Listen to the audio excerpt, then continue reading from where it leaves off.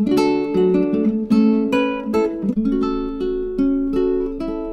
so in this lecture we are going to define something called as centralizer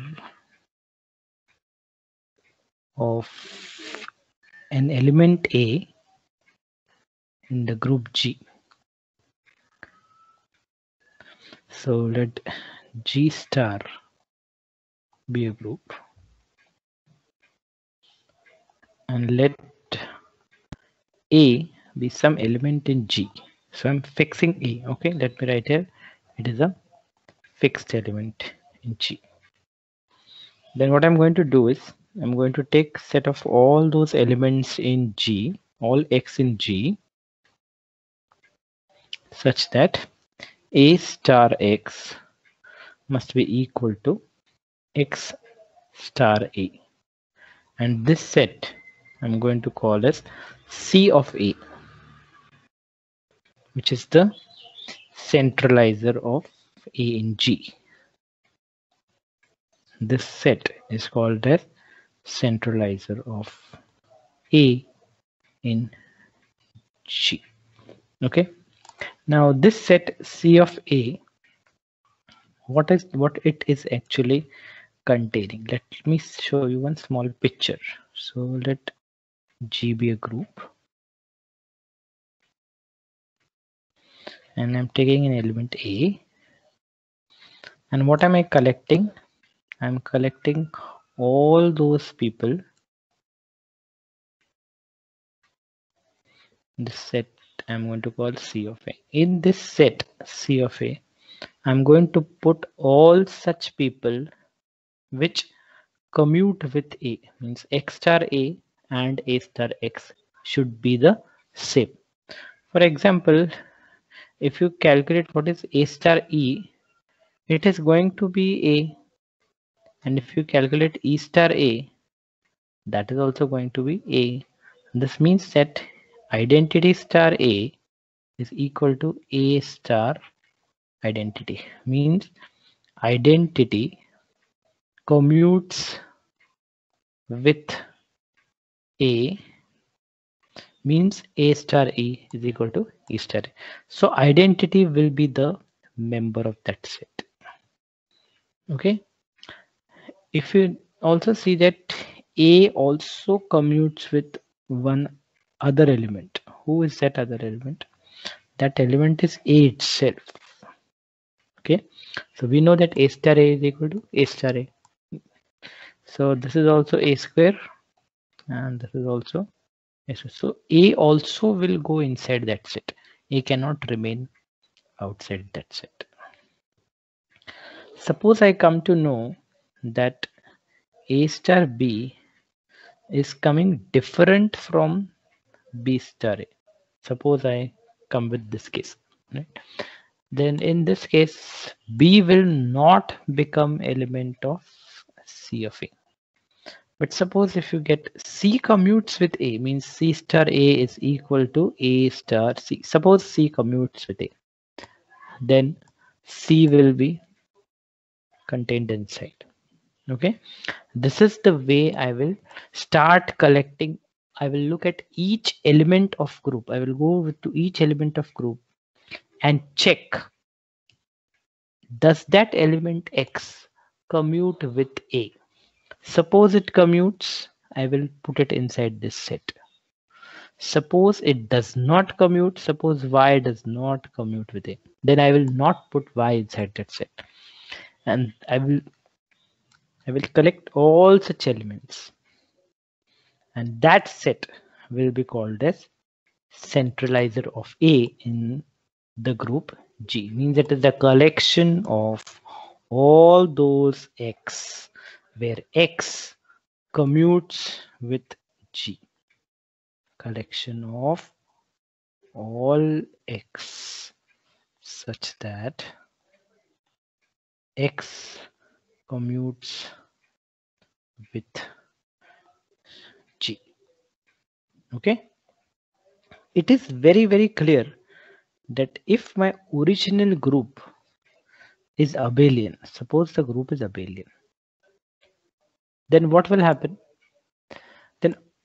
A star anything will be equal to the same thing star A, because in abelian group alpha star beta will always be equal to beta star alpha. So if the group is abelian, then what will happen? All the elements will commute with A, and all the elements will go inside the set CA. And in that case, it will turn out that this set CA is actually nothing but it is the full group, because everybody will commute with every other element. This means every element will also commute with A, and therefore all these elements will start going inside the set CA, and slowly CA will start becoming bigger and bigger, and it will finally become full group. So CA will become the complete group if what? If the group is a abelian group. So this means that if I want to find a centralizer of A in a group G, which is abelian, I don't have to do anything. I just have to say that since the group is abelian, the set CA will be equal to G. So this definition will actually make sense if the group is not an abelian group. If the group is not an abelian group, this means that CA will then become a subset of G, as I'm showing in the figure. CA will become, because all the elements will not commute with A, there will be some elements which do not commute with A.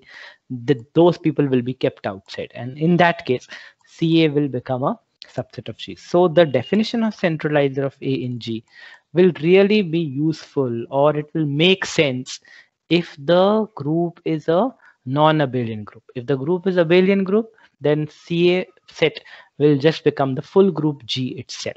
Okay. Now what we are trying to show in this lecture is that this CA is just not a subset. It is not just a collection of some people, but we will prove that this set CA actually forms a subgroup of G. Means this CA is a smaller group in itself. What is CA containing of? All elements with commute with A. So if I take any two elements here, A and say suppose I take alpha and beta, then I will prove that alpha star beta is also in CA. Means this is closed, it has identity, it has inverse, it has associativity, everything will be there. Okay, but we know that if I want to show that it is a subgroup, I really don't need to check what? I really don't need to check the associativity part. So in the upcoming theorem now, what I will prove is that CA is just not a subset of the group, but CA is actually a subgroup of G. So this CA, which is centralizer of A in the group G, is a subgroup of G. So we will start checking the three things. You have subgroup criteria with you also, but I will prefer to use the 3 points: closure, identity, and inverse. So let alpha and beta belong to CA. As soon as alpha and beta belong to CA, this means alpha will commute with A and beta will also commute with A. So alpha star A is equal to A star alpha, and beta star A is equal to A star beta. Okay. Now what I will do is I will start with my left hand side. What is my left hand side? My left hand side is I will write alpha star beta star A. By associativity, I can write it as alpha star beta star A.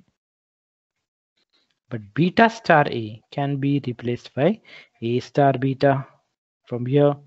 So this is alpha star A star beta. Again by associativity, I will flip the bracket sign. I will make it alpha star A star beta. And I know that alpha star A is equal to A star alpha, because alpha is also in the CA. And therefore I will write this as A star alpha star beta by associativity. So this will become my right hand side. What is the left hand side and what is the right hand side?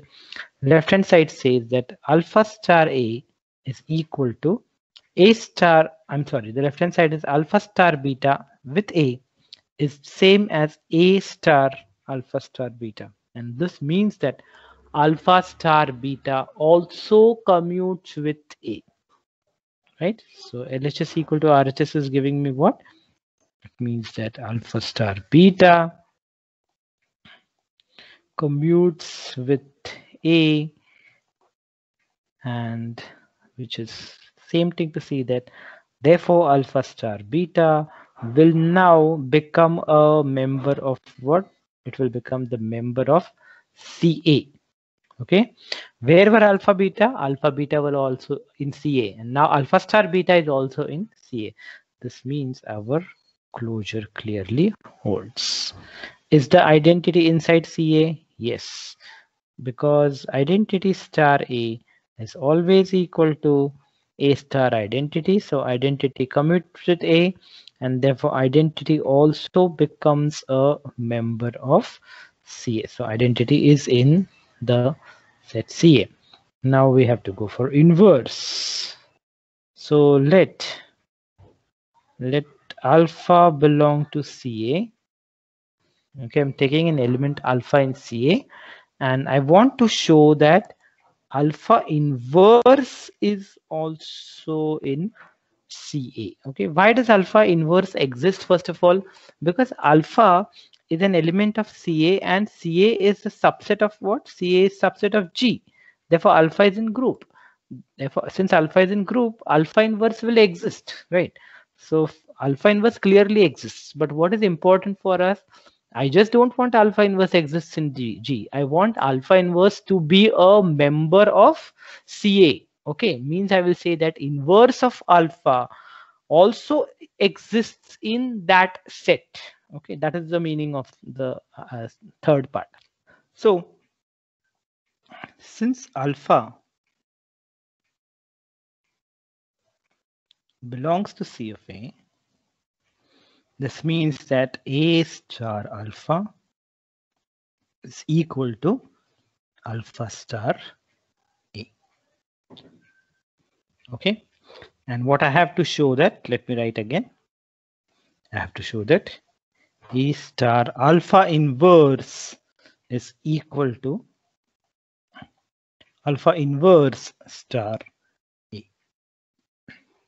Since alpha A star alpha is equal to alpha star A, I will now write identity star A star alpha is equal to alpha star A star identity, right?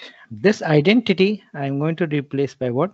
Alpha star alpha inverse star A star alpha, and this identity, the identity on the right hand side, I'm going to replace it by what? I'm going to replace it by alpha inverse star alpha. Okay. I'm going to use associativity. What will I get? Alpha star alpha inverse star A star alpha is equal to alpha star A star alpha inverse star alpha. Therefore, on the left hand side, we have this alpha and this alpha, which can be cancelled by using left cancellation law. And this alpha will cancel this alpha, which is on the right hand side, by using the right cancellation law.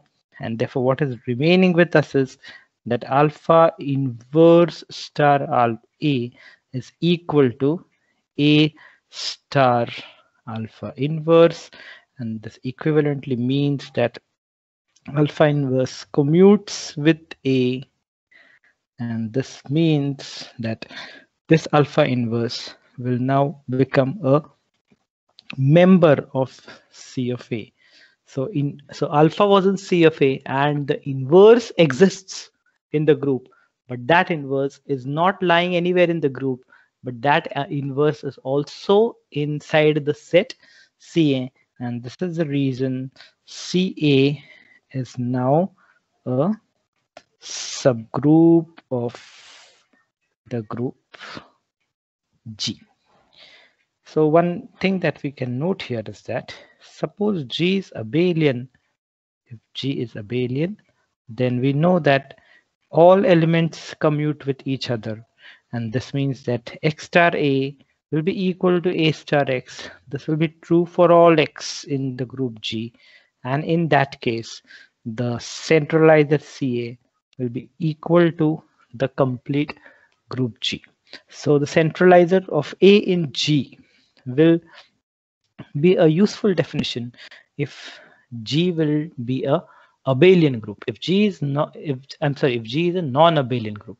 If G is abelian group, then centralizer of A will be the same as the full group, and then it won't be with any special property. But if the group is non-abelian, then centralizer of A will be some smaller set inside a G, which will be a subgroup of G.